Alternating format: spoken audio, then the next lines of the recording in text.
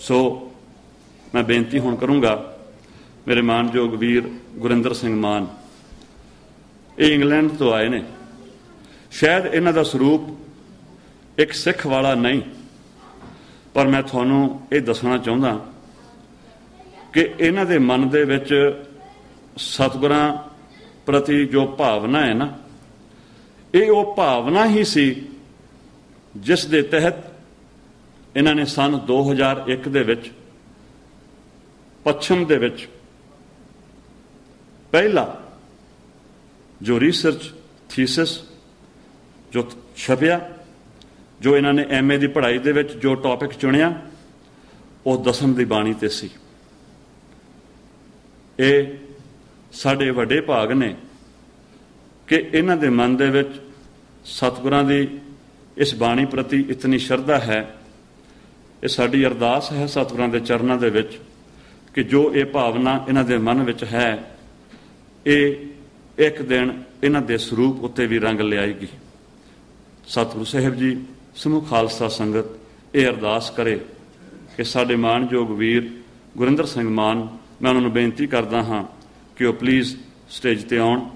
जो इन्हां दा विशा है 10वें पातशाह का ग्रंथ, historical journey through artefacts of the Khalsa. इन्हां ने रिसर्च की है, इन्हां ने बोलना अंग्रेजी विच है, मैं तुहानूं सारांश दे दियां। इन्हां ने जो रिसर्च की है ना, इस रिसर्च दे विच इन्हां ने 18वीं सदी के आरंभ विच श्री बचित्र नाटक के अंग्रेजी अनुवाद नूं संसार विच लियाउण वाले जो अंग्रेज स्कॉलर होए ने, उन्हां दीयां लिखतां नूं सामने लिआंदा है। सो होर भी इन्हां दे पास बहुत खजाना है, तस्वीरां ने। सो मैं इन्हां नूं बेनती करूँगा कि ये संगतां दे रूबरू होण। सतगुरु साहिब जी आपां सबनां नूं बहुत ही समत बख्शिश करन कि आपां सतगुरु साहिब जी दे इस ज्ञान नूं अपने जीवन विच धार के असीं एक सोहना ते सुचज्जा एक समाज सिर सकीए। दास पासों बेनतियां करदिआं बेअंत भुलां जो होईआं उन्हां दी खिमा दी जाचना है। फतेह प्रवान करनी जी। वाहिगुरू जी का खालसा, वाहिगुरू जी की फतेह।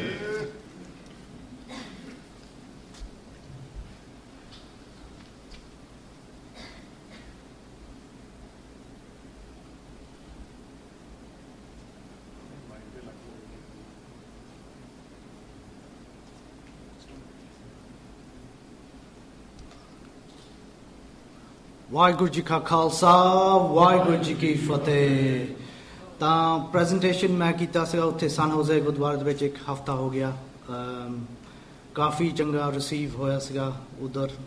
ਤਾਂ ਹੁਣ ਮੈਂ ਉਹੀ ਪ੍ਰੈਜੈਂਟੇਸ਼ਨ ਰਿਪੀਟ ਕਰਨਾ ਆ। ਉੱਦਾਂ ਤਾਂ ਇੰਗਲਿਸ਼ ਦੇ ਵਿੱਚ ਹੈਗਾ ਪ੍ਰੈਜੈਂਟੇਸ਼ਨ, ਜੇ ਕੋਈ ਕਿਸ ਨੇ ਸਵਾਲ ਕਰਨਾ ਹੋਵੇ ਤਾਂ ਮੈਨੂੰ ਦੇਖੋ, ਫਿਰ ਗੱਲ ਆਪਾਂ ਕਰ ਸਕਦੇ ਹਾਂ। ਪ੍ਰੈਜੈਂਟੇਸ਼ਨ ਵਾਸਤੇ ਇਹ ਹੈਗਾ, ਮੈਂ ਜਦੋਂ ਮੈਂ ਰਿਸਰਚ ਕਰਦਾ ਸੀਗਾ 15 ਸਾਲ ਉੱਦਾਂ ਤਾਂ ਹੋ ਗਿਆ ਹੁਣ। MA ਦੇ ਵਿੱਚ ਮੈਂ ਦੇਖਦਾ ਸੀਗਾ ਖਾਲਸਾ ਦੇ ਬਾਣੀਆਂ ਕਿਹੜੀਆਂ ਬਣਦੀਆਂ, ਕਿੰਨਾ ਇੰਪੈਕਟ ਹੁੰਦਾ ਆ ਖਾਲਸਾ ਦੀਆਂ ਸ੍ਰੀ ਦਸਮ ਗ੍ਰੰਥ ਸਾਹਿਬ ਬਾਣੀਆਂ ਦੇ ਖਾਲਸਾ ਵਾਸਤੇ। ਤਾਂ ਫਿਰ ਸਿੱਖਾਂ ਤੋਂ ਕਿੰਨਾ ਜਿੱਦਾਂ ਵਿਰਾਸ ਕਿੱਦਾਂ ਮਿਲਦਾ ਆ, ਉਹਦੇ ਪਾਸੇ ਜਿੱਦਾਂ ਮੈਂ ਕੀਤੀ ਸੀ ਪੜ੍ਹਾਈ। ਤਾਂ ਮੈਂ ਹੁਣ ਇੰਗਲਿਸ਼ ਵਿੱਚ ਹੁਣ ਸ਼ੁਰੂ ਕਰਦਾ ਹਾਂ।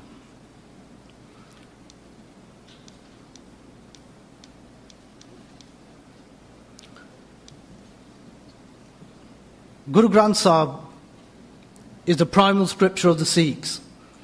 Sri Dasam Granth Sahib is also known as Dasam Pasha Ka Granth and is considered the scripture of the 10th king. Sri Dasam Granth Sahib is also known as a secondary scripture because Guru Granth Sahib Maharaj is our primal scripture. Compositions from both scriptures, once combined, give us something magical. This includes the Nityanam or daily liturgy, the process of Amrit Sanjar, and most importantly, the Ardas, where the Chandi Divar composition is derived from. Dasam Granth Sahib also serves, in this particular case, as the primary scripture in the understanding of Gatka, Shastra Vidya, because some of the banis which are derived from Dasam Granth Sahib, like Jap Sahib, Shastra Namala, and certain other portions, help the Gatka practitioner in achieving the balance of Meri Peri. Most importantly, it serves to understand what is the name of the Granth. Sometimes people say Dasam Granth, and Dasam Granth is a name which people commonly use now. However, if you look at past Ityas and history, we find something different.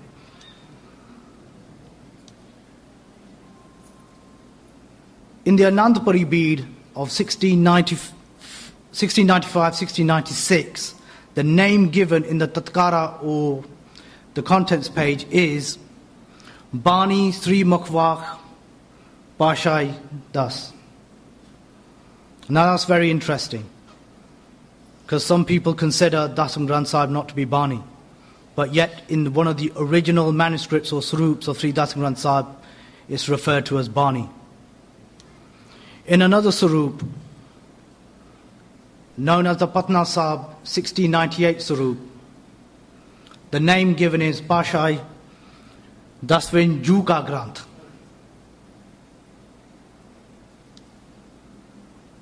In the 18th and 19th centuries, the name always given was Sri Mukhwak Bashai Dasmi or Dasvi.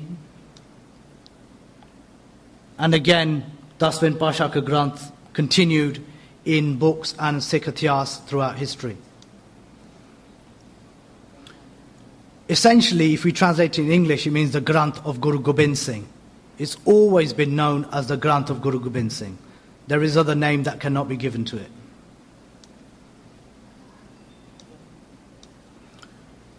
The compositions or the Bani which is in Sri Dasam Granth Sahib is numerous. It differs from Guru Granth Sahib in some respects. We see compositions like Jap Sahib, Akal Ustat, Chandi Charitras, Chovis Avtar, Shastra Namala, Chritro-Pakhiyan. Some of the Banis serve, as I said earlier on, as part of the Amrit process. Others serve another important process in understanding the theology of the Khalsa. Terms like Deg Deg Fateh, Khanda, all derived from Sri Dasam Granth Sahib. The Angs follow a similar process to Guru Granth Sahib.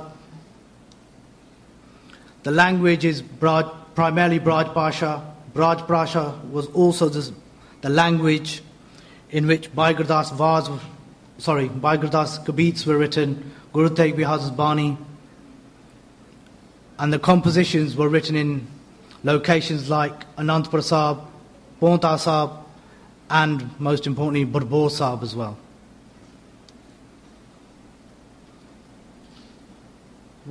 When some people talk about Sri Dasam Granth Sahib, they try to say that there's no early manuscripts. They try to say there's no history.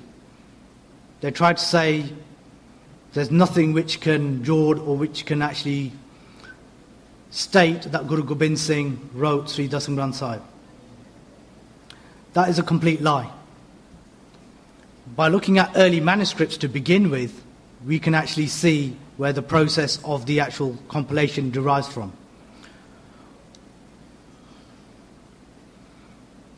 Within these manuscripts are also what we call Khas Patre.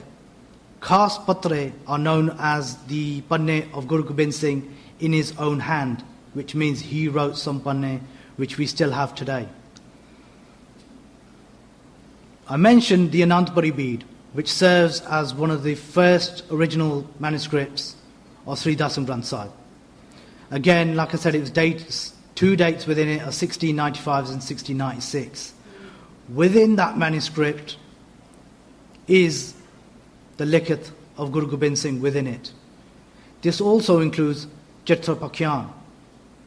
The Khoj that was done by Pyara Singh Padam confirms this as well. Another bead which people refer to as the Pai Mani Singh bead. And that was written sometime afterwards. And this bead combined the compositions of both Guru Granth Sahib and Sri Dasam Granth Sahib as well. And in Sikh Ityas, it's mentioned several times. Within this bead, the compositions of Krishna Avatar in the Guru Maharaj's handwriting is also contained within it. There's other beads as well, including the Patna Sahib beads, one dated 1698, and another one which is an identical copy of it, but without a sammat in it. Sometime afterwards, Mahapurukhs like Baba Deep Singh, Jeet Singh, based at Damdama Sahib, also made copies as well.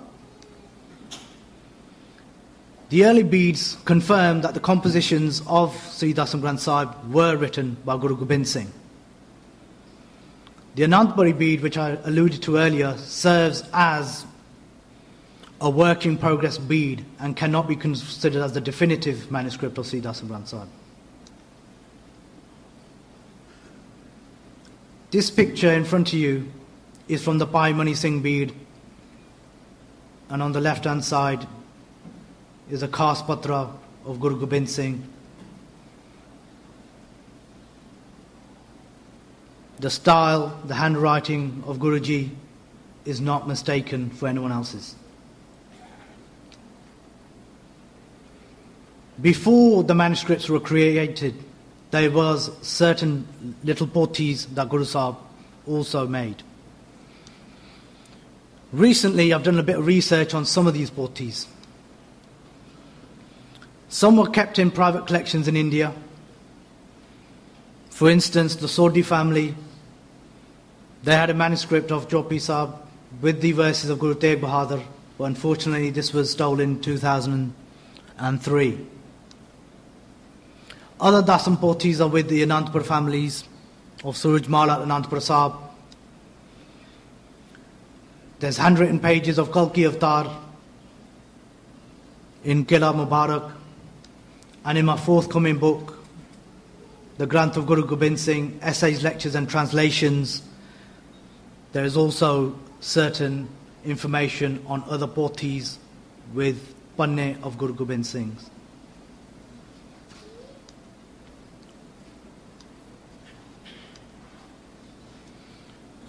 This is some photographs of what the Anandpur pothis look like. Now the style of writing, the handwriting of Guru Gobind Singh, like I said, cannot be confused with anyone else's. The style of Guru Gobind Singh's writing, similar to Guru Tegh Bahadur's, was what we call, there's certain descriptions of that handwriting. Some people call it Anandpur Lipi, some call it Kart Lipi. It had a different style, and there was no one else who could copy it at the time.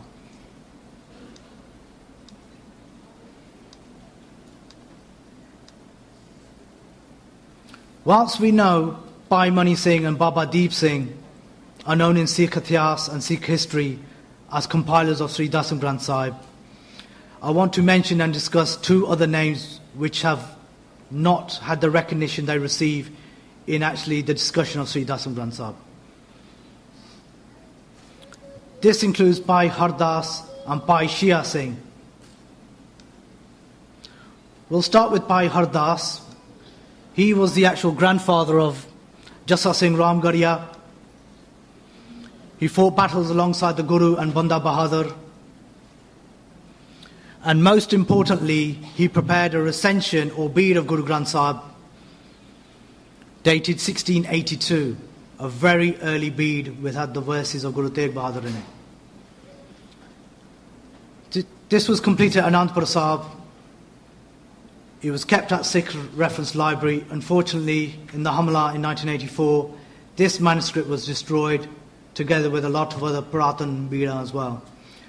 But importantly, within the Hatlikht, it had the name or the description, Sri Guru Gobind Singh Ji Lakhari,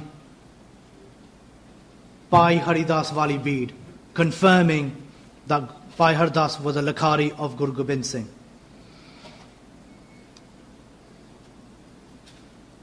This manuscript also had a nishan of Guru Gobind Singh within the manuscript as well.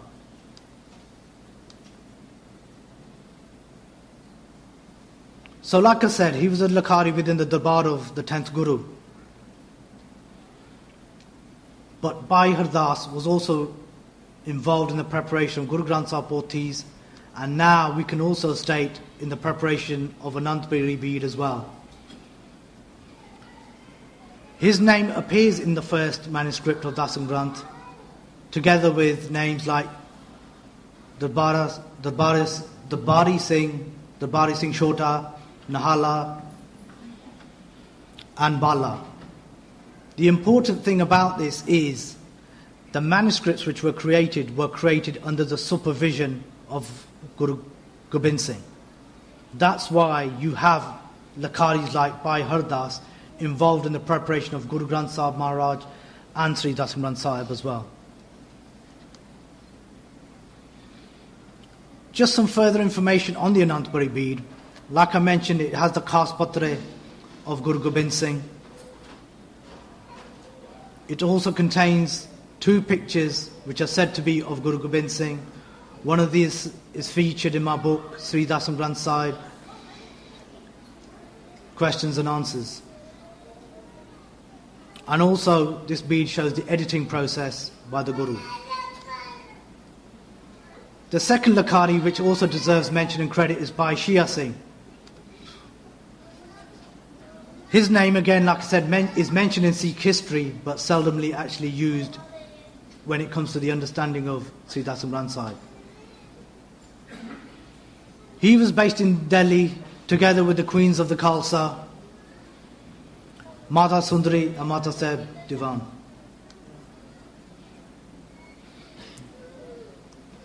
The bar in Delhi became an important centre, where Jassa Singh Ahluwalia, Bhai Nandlal Sal also visited this location. But in the problems that were created in the Punjab, the Matas were also crucial in propagating Sri Dasam Granth Sahib. Bhai Shia Singh, based in Delhi, was also working with Bhai Mani Singh to try and establish and find some of the Khas Patre which had been lost. According to the historic letter sent from Bhai Mani Singh to Mata Sundari, he was searching for these handwritten panne. The letter dated 1716 alludes to the search of these missing pothis and is corroborated by Bansavli Nama in 1769, Keshar Singh's Chibar, which also gives Shia Singh's name in the compilation and the search for the pothis.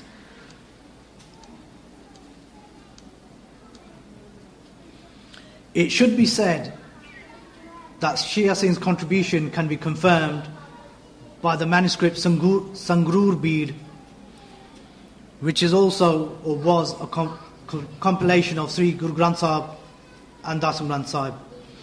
And that's according to Dr. Ashta, who did a very important work called The Poetry of the Sri Dasam Granth Sahib. Another important aspect which should be known is when manuscripts and recensions of Sri Dasam Granth Sahib were created, they were sent to all parts of India and further afield. This included Afghanistan, and one manuscript dated 1712 was sent, according to Dr. Gurinder Singh and the research PhD scholar Kamarup Singh as well. If anyone goes to Gurdwara Mata Sundari in Delhi and speaks to the Sevadars at the Gurdwara, and they can see the boards there as well confirming Shia Singh's involvement in Dasam Granth Sahib recensions.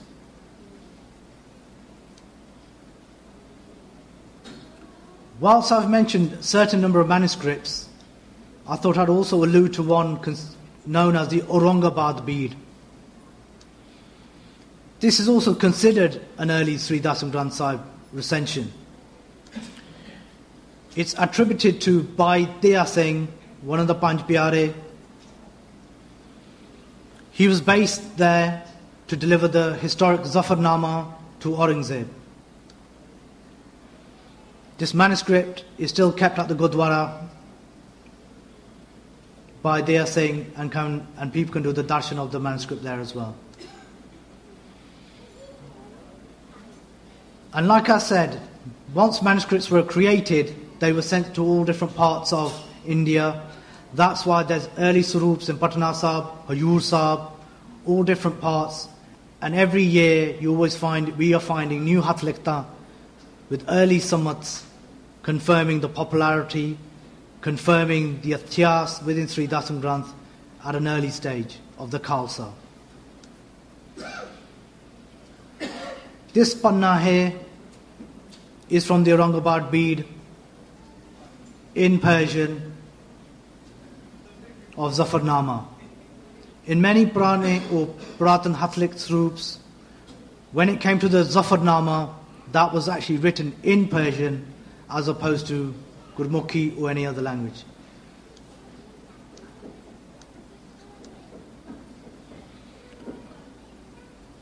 In the compilation or the creation of the Granth, we hear of the names of Anandpur Sahib, Paonta Sahib. In Sikh Ityas, these locations are very well known. There's Rachana of the Kavis, which also mention Anandpur and Paonta. However, it should also be known that at Babur Sahib is a third location we can also add to the creation of Sri Dasam Granth Sahib, and is at this location where Chopi Sahib was completed. Now, interestingly, Chopi Sahib forms the end portion of Chritro-Pakhiyan. So essentially, Chritro-Pakhiyan was also completed with the addition of Chopi Sahib at this location. And Gurinder Singh actually writes it was completed in 1696 on the banks of the river Sutlej. And if anyone goes there to the Gurdwara to do darshan, they can see this historic location and see the beauty on the banks of the river Sutlej where Guru Sahib wrote Chopi Sahib. Now, one interesting concept or idea which is always brought up is the Prakash of Sri Dasam Granth Sahib. Retname, Sikh Ityas, Sikh history, early Sikh history, refer to Guru Gobind Singh, refer to Sikh Khalsa doing the Prakash of Sri Dasam Granth Sahib. And it should be remembered that Dasam Granth Sahib is not Prakash on its own. It's always in the Hazuri of Sri Guru Granth Sahib. There is no such thing as doing Prakash of Sri Dasam Granth Sahib on its own. Bhai Desa Singh in his Retnama states the Bani from both Granths should be remembered, should be memorized. Whatever is given to the Dasam and Ard Guru, both are said to be first and equal. Now, at that time, the Granths were kept together in Prakash. Things have changed since that time. Takht Sahibs, Patna Sahib, Hajur Sahib, Keshgar Sahib, and even Sri Akal Takht Sahib has in the past had some Maryada related to Sri Dasam Granth Sahib. It should, however, be noted in this particular period now, most Gurdwara do not have Sri Dasam Granth Sahib placed within them. Over the last 100 years, over the Singh Sabha period, over the time of the Pashoriya, and also the post-1984 period, it is safe to say the debate, Shanka, on Sri Dasam Granth Sahib is a modern debate. Whenever they say they have seen some kind of parchi, letter, book saying that there's been a debate, it cannot be proved, and it won't be proved because there never was any debate.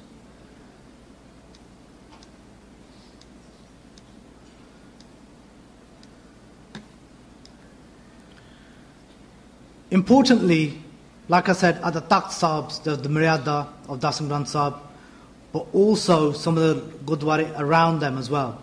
So if we consider Sri Akal Takht Sahib,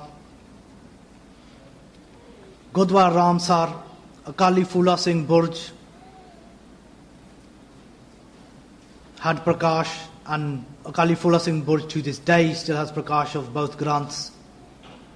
And the Sodak Committee report refers to the importance of both Granths in Prakash at the time of its writing.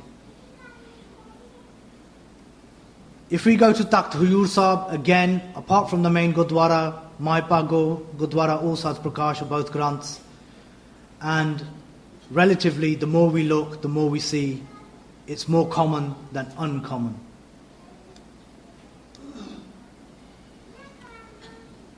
There is a very important painting created by a Hungarian painter called Soft.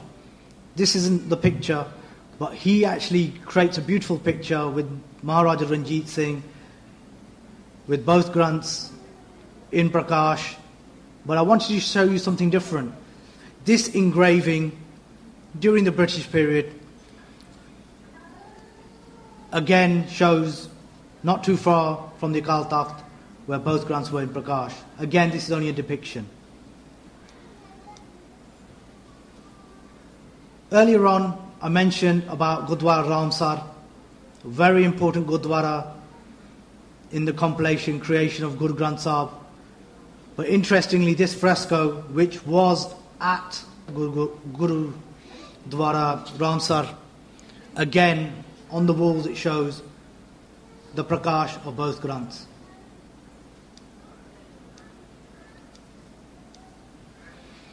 I want to move on to Sikh relics and how Dasam Bani has been promoted, not just by manuscripts, but how the Ityas has been transmitted on Hathiyar as well, and swords. Other religions like Christianity and also the Muslims, they have also had inscriptions on their material items as well.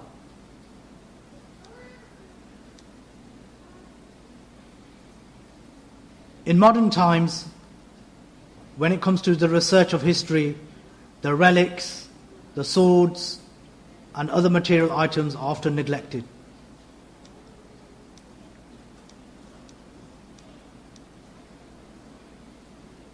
One important relic related to Guru Gobind Singh is known as a Charena. Charena in Persian means 4 mirrors. Essentially, it is a breastplate which Guru Sahib wore in battle, and it was the same one he wore in the battle of Bagani Sahib. And in the Yudh, there was a piercing of an arrow, the piercing which can still be seen on the armour itself. The armour and its 4 plates contains Bani from both Granths, including Japji Sahib, Jap Sahib, Akal Ustat, and also Shaskritri Salok.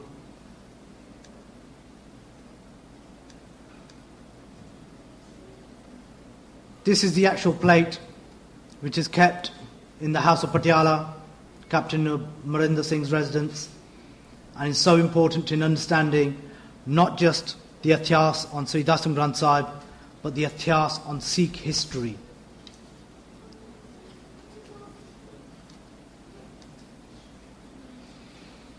I wanted to move on to the Ardas and the importance, and how the importance has been recognised in Ityas as well.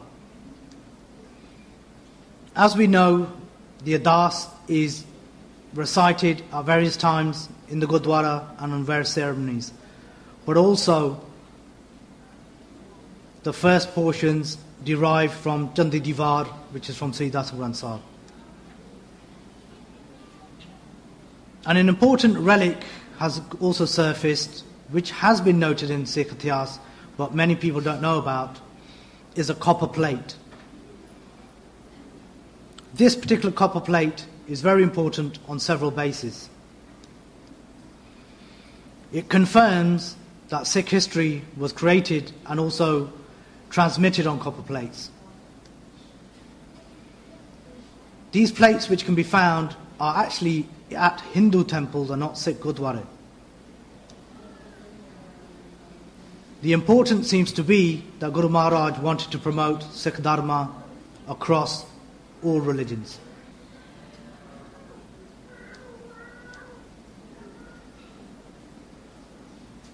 We refer to this copper plate as a Tamar Patra, and Guru Gobind Singh, when he went to Kapil Mochan, he bestowed this historic plate at this location.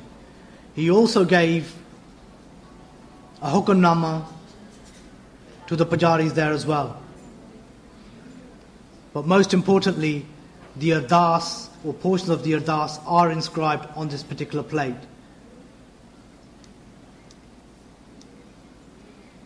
Like I said, the plate is located at Kapil Mochan in Haryana. The date was given as 1679, and the Hukamnama states that it was bestowed to Jawala Das at that time. It goes on to state that any of his Sikhs who follow the Hukum will be blessed, and the Hukum as recorded is the Ardas. The importance and significance of the Ardas can now be seen by this plate, by showing how importance was given by the Guru at this time. Critics who put Shanka on terms like Bhagoti, like Teja Singh Bachoria in the 1920s, Ragi Darshan most recently, have disputed the term Bhagoti, but evidence from this copper plate shows how important the Ardas was from an early period, as stated before. I wanted to move on to Guru's swords, the inscriptions on the swords, and how Dasam Bani has been promoted or extended onto swords as well. But it's not just Dasam Bani, it's also the concepts and ideals of Guru Granth Sahib as well. The sword for Guru Gobind Singh was the embodiment of Akal Purkh. The Shastras for the Khalsa are as important as Gurbani.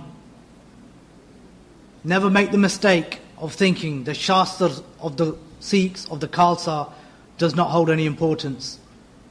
In Sikh Ityas, the Shastras are seen as equally as important as Gurbani.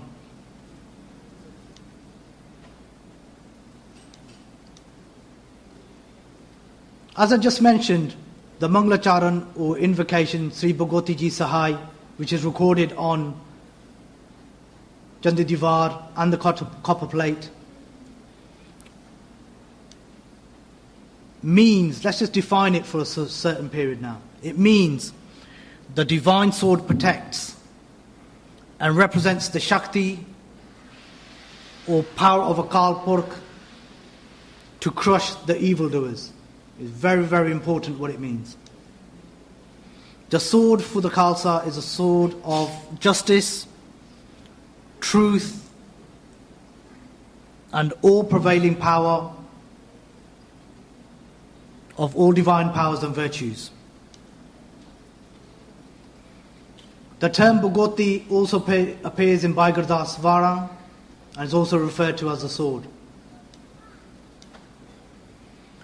This inscription on this particular sword in Patiala, the inscription says Bhagoti Sahai, again pointing to the importance of the actual terms used within Sri Dasam Granth Sahib and then transmitted onto manuscripts and then also relics. One other important sword belongs to Sham Singh Atari Walia, the majestic Singh, Khalsa Badwan, who during the Anglo-Sikh war period did enough Qurbani and bravery. This sword contains the inscriptions of Shastra Namala on this particular sword and is kept with his descendants. I wanted to move on to the British period. Now, essentially, during the British period, they had different kind of savar, they had different kind of descriptions. The early descriptions of the Khalsa and of Dasam Granth Sahib were generally positive. I've catalogued over 50 different commentaries from the British related to the Granths. One of the earliest is Charles Wilkins in 1788, which is looking at the Ityas at Takht Patna Sahib.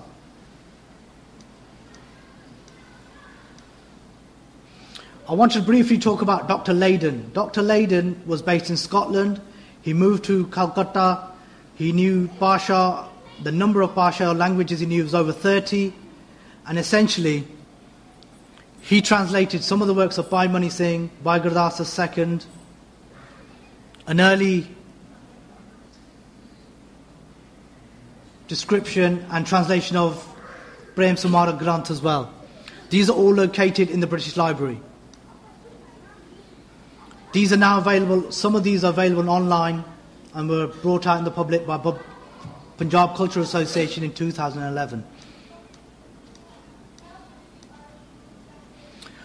I just briefly want to talk about the Prem Samara Granth, one of the manuscripts which is created by Dr. Leyden, dated 1808. So just look at the summit, 1808, same time period of Akali Phula Singh, Maharaja Ranjit Singh's period, but this Gora, Britisher, translated Sikh manuscripts into English at this time.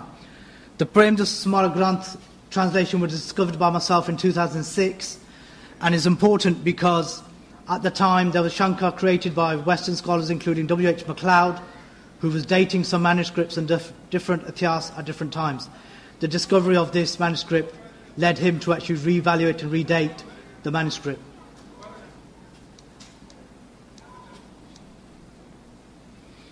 This is the opening folio of Sri Brajata Natak. This was also used by John Malcolm in his sketch of the Sikhs. Unfortunately, when the translations were done, the British forgot about them, the Sikhs probably didn't even know about them at the time. And Dr. Leyden at the time acknowledged that Brajata Natak was a portion or part of Sri Dasam Granth. He also states this longer work, which Guru Gobind Singh himself is reckoned by the Sikhs to be from the Dasam Pasha Ka Granth. Clearly, the translator knew the significance of the Granth.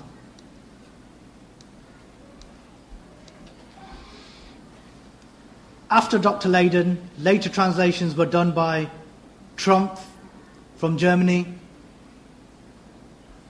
and important letters at the National Archives of India shed light onto Trumpf's translations. He was asked to translate both Guru Granth Sahib and Sri Dasam Granth Sahib. But just a quick description of what took place was that he found Sri Dasam Granth Sahib to be too difficult and he gave up this operation. Essentially, he started saying that the Granths were both inferior to the Bible. A bit later on, Max McAuliffe, who many people understand to be a very good Britisher in terms of the work he created, even he could not translate the whole Brajata Natak. So therefore, essentially what I'm trying to say is the early British period understood the Granths in their entirety. It was later on when some of the Shankar came in and some of the debates which derived from the British took hold. I wanted to just conclude by saying manuscripts shed light on Sri Dasam Granth Sahib. The relics provide us with important information as to how Gurbani was transmitted. And the translations from the British are also important to understanding the ityas. But most importantly, Sri Dasam Granth Sahib, just like Guru Granth Sahib, has a verifiable history, and the same sources which are used to construct the compilation and creation of Guru Granth Sahib are used in the construction of Sri Dasam Granth Sahib as well. And that is a very important point. I'm just going to conclude briefly by stating I've got forthcoming books on Akali Phula Singh and another book on Sri Dasam Granth Sahib as well. For people who want a small introduction, they can see my Sri Dasam Granth Sahib questions and answers book as well. Waheguru Ji Ka Khalsa, Waheguru Ji Ki Fateh.